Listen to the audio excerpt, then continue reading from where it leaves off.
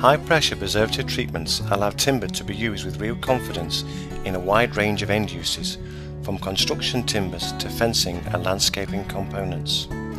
These controlled, industry-applied treatments protect timber against the threat of wood decay and insect attack, greatly extending its service life and helping to make the most of our only sustainable construction material.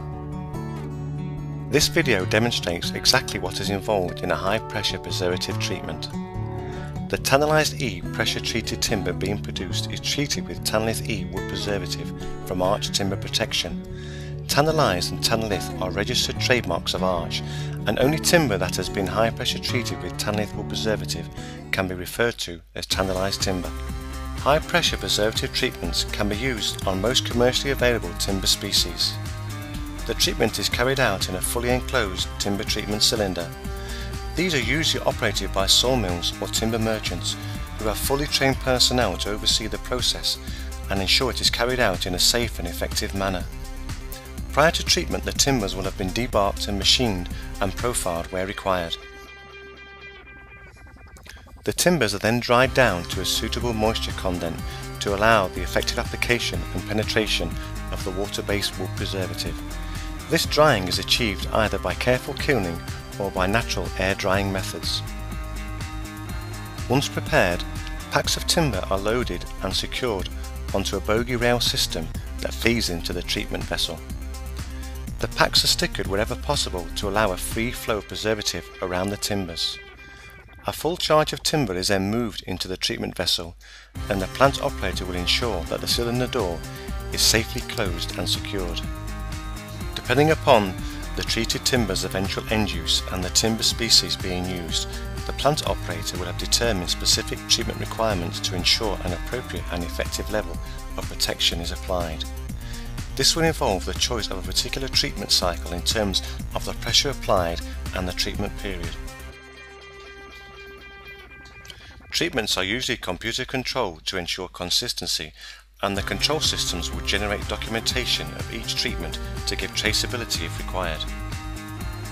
High-pressure treatments have the potential to achieve a high level of penetration of the preservative into the timber. The actual penetration will depend on the heartwood-sapwood ratio of the timber, as well as the permeability of the species. For instance, a greater penetration will be achieved with a permeable species such as pine against a more resistant species such as spruce. A typical treatment cycle will involve the following process stages. Once the timber is loaded within the secured vessel, an initial vacuum is applied which evacuates air from the cells of the timber. The cylinder is then flooded under vacuum with the wood preservative. Hydraulic pressure is then applied, allowing the preservative to penetrate into the timber structure to achieve a target penetration that is suitable for the eventual end use of the timber. A final vacuum extracts any excess preservative solution, which is then pumped back to storage. The vessel is finally vented to normal atmospheric pressure, and low pressure inside the timber draws in the surface preservative solution. Finally, the cylinder is opened and the treated timber is removed and left to dry in a designated drying area. The treated packs are usually labelled to clearly identify the new value-added product. The Tanalised pressure-treated timber that emerges from the vessel is initially a light green colour. Once installed, and particularly in outdoor environment, this colour slowly weathers to a warm honey brown and eventually to a natural silver grey. This change of colour is not an indication of any loss of preservative protection. Subsequent decorative finishes can be added to the treated timber if desired, but these will need to be maintained on a regular basis.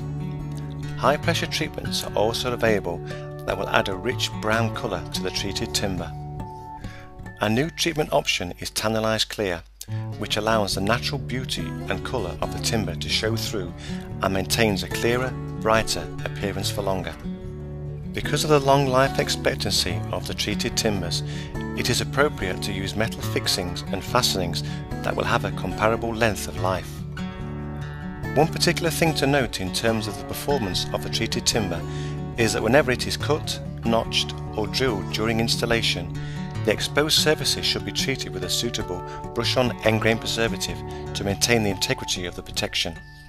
For Tanalised pressure treated timber, the ideal product for this is N-Seal. This is usually available from the supplier of the treated timber. For more details of high pressure preservative treatments and the range and properties of Tanalised timber, visit the Arch Timber Protection website at www.archtp.com. And for details of a nearest supplier of Tanalised pressure treated timber, please contact Arch Timber Protection directly on 01977 714 000.